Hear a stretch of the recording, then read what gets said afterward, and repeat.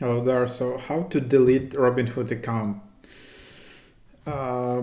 So just you can request to deactivate your Robinhood account within the app. Go to account icon in the bottom, tap settings, tap account information, scroll and deactivate account, and follow the steps to close your position and withdraw your outstanding balance.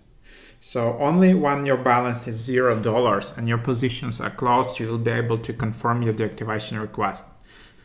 So that's that. You can also transfer your account to another brokerage. You need to submit a request to that brokerage to transfer all your assets there. And after your assets are out, your Robinhood account will be closed.